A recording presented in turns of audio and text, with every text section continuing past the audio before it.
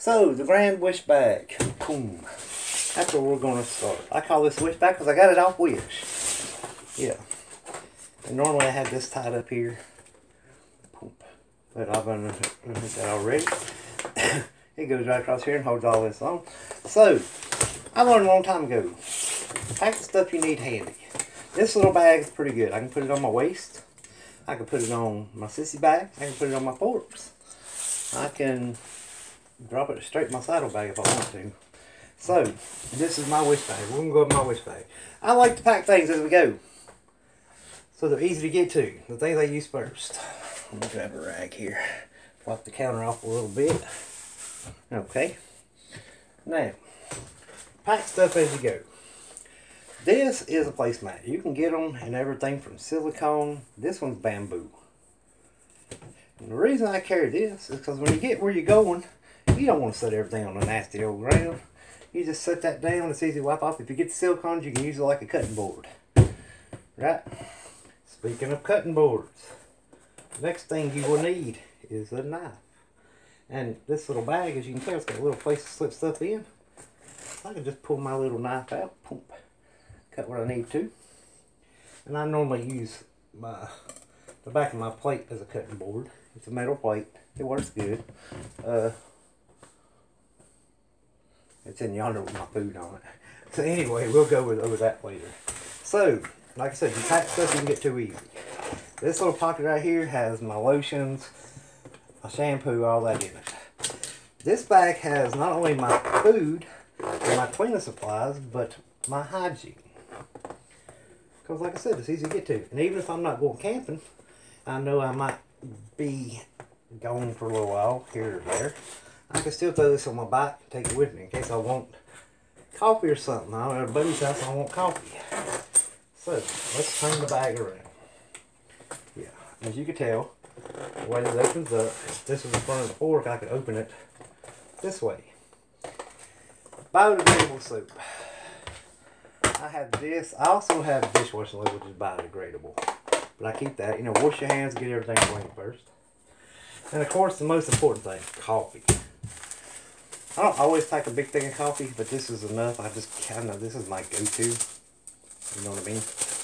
There's probably enough there to make at least 2 pots of regular coffee, but the way I make it, probably a lot more than that. So, we have to have a stove. Now, I don't know if I've done a video. I've done a video on this. I haven't edited or uploaded it yet with me and my son when we made this. Now, what I've done, in case you can't tell, it's a beer can and a Monster can. And this is what they call an alcohol stove. You pour alcohol in it, you light it, the center of it will flame, and the whole thing will flame up. Once it gets warm, it starts evaporating the alcohol, whether it's heat or isopropyl alcohol. You put your pot on it, all of a sudden those little holes in there turn into torches. Easy to carry, it weighs absolutely nothing, as you can imagine. I added a wick around the outside and brought this up a little bit to act as a wind barrier, kind of. It works really good.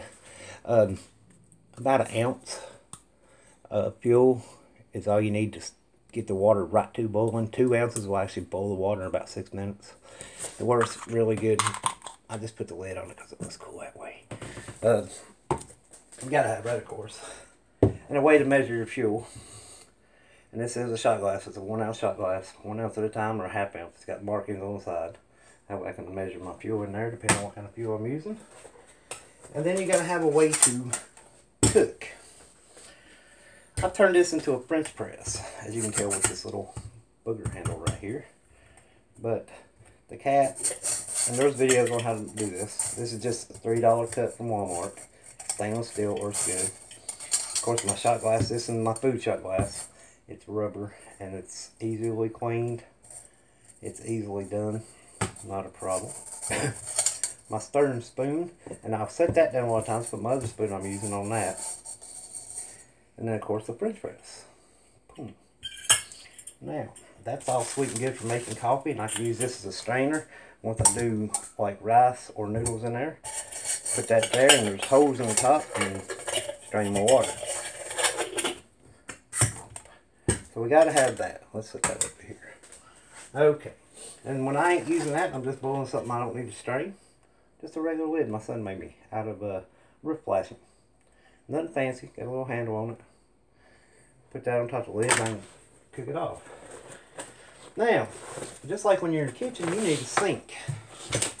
This is a bladder, a 3-liter bladder. It has a hook on it right here. And what I normally do is fill this up with water when I get where I'm going and hang it in a tree near where I'm cooking. Just for right now, we're going to set it right up here. You see? Then what you do is you turn your little switch on, take this off, turn your little switch on, squeeze it, and it squirts water. And you can use this as a shower. Or what you call it, and if you let it set the sun long enough, it'll heat the water up, as you can imagine, and you got hot water. So as you're cooking, there's your hot water. So we'll just set that right there for a minute. Okay, and that's all that's in the center here, pretty much. Now, in the top, in my grand top of my wish bag, I have a few things that are kind of vital that I can open up. You always need rags, whether it's a wash rag or a dish rag. And I do got Ziploc bags. You always need some kind of light. I've got a headlamp, but it's charging, so I ain't got it in here right now. But you always need a light of some sort. Just in case. My spoons and forks, of course. I've had this since the Boy Scout days, I think. It's just a little stainless steel knife, fork, and spoon. And a lot of people will tell you use this and that for weight, but I've got another little set, which is just a fork on one end and a fork on the other, that I carry sometimes if I'm actually hiking, which I don't hike too much. Of course, I got a poncho, some Mercy scissors, some Mercy chem lights in case I need them. That's what I keep in the top of my pack. That way everything's piled right there, like I said. I guess I probably should put my soap up here. I ain't sure it'll fit. It ain't gonna fit there. I see if I keep it down there. But everything's right here. Like I said, my knife, my pad, everything's right here at the top. So when I get where I'm going, after I get my tarp or tent or whatever set up, or if it's clear at night, just cowboy camping out, get everything set up and figure out where I'm gonna sleep, or if I just want to make coffee, it's all right here. So I said the middle, the center is the most important stuff. Then on the ends, I have all kind of other little stuff. A little bowl for mixing sauces, mixing whatever. My backup coffee, which is coffee grinds. My spices. And that's all that's in that pocket. Nope. Well, I ain't going to show you what that is. That's just an extra rag. Then on this end,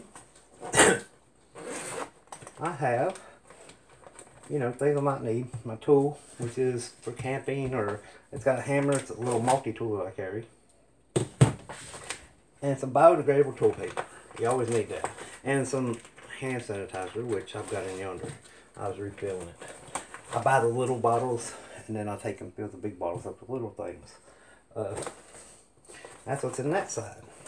And as you can tell, I've got that one, I've got these, and then in the front, of course, I've got my shampoo, my dishwashing liquid, my lotion, all that.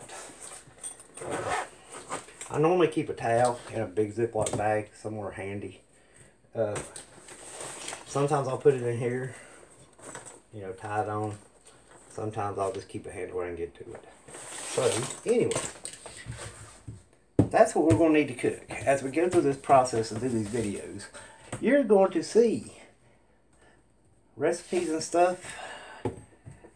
In the wild, I cook with this. We will not be using this too much because I'm indoors. I do have videos showing you I have used this, and I'll put those videos up. I'll link to them.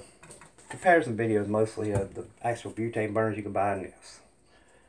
Okay? So, I guess the biggest thing is, when you're out on the trail, you don't want to always eat the same thing. You know,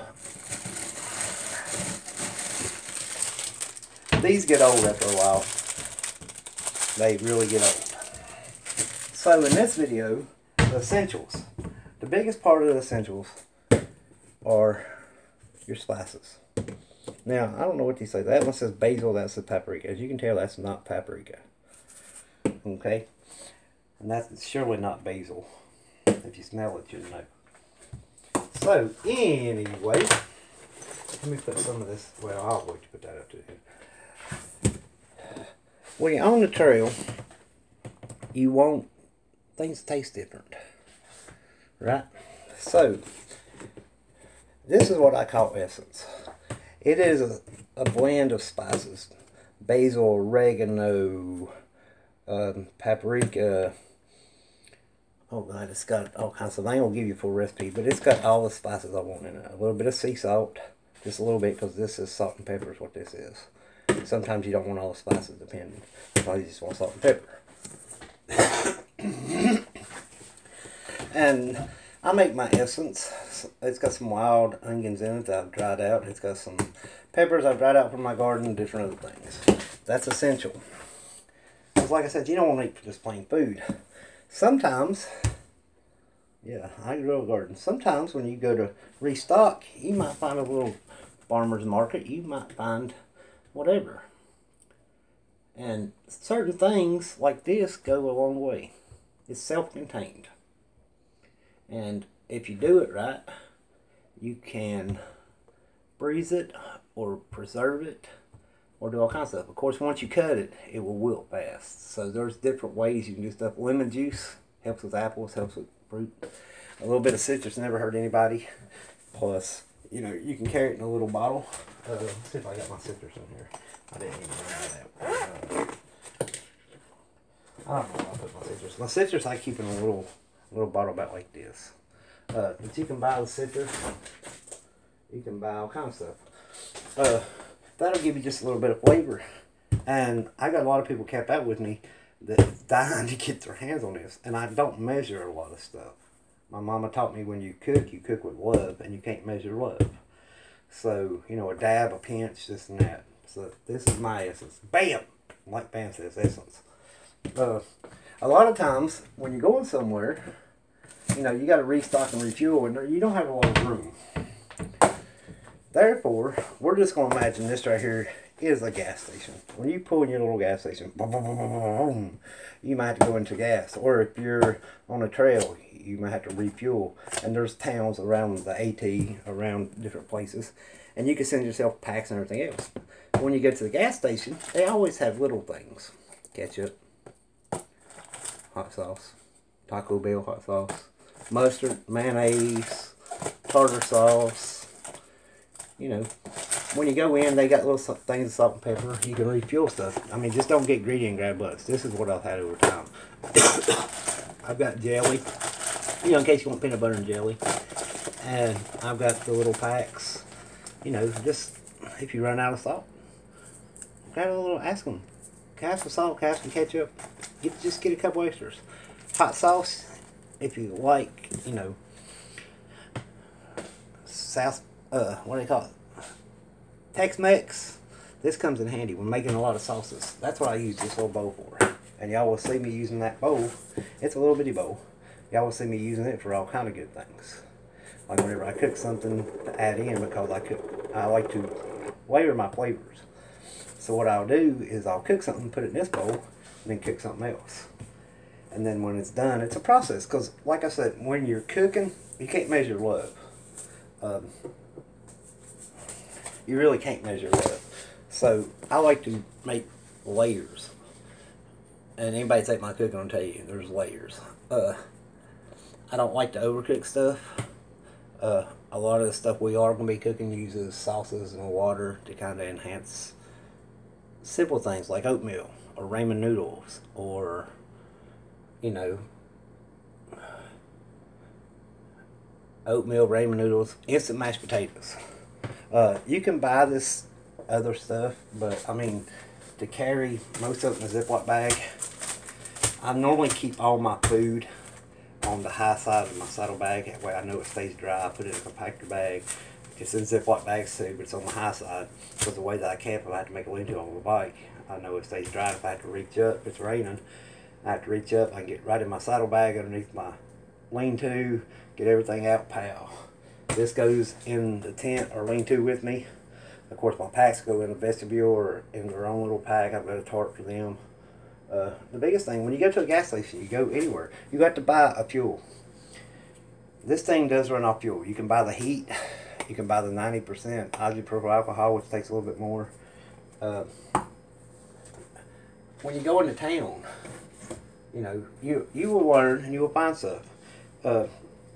Most of the time, you'll get bags of tuna. If you get a can of tuna, save the can.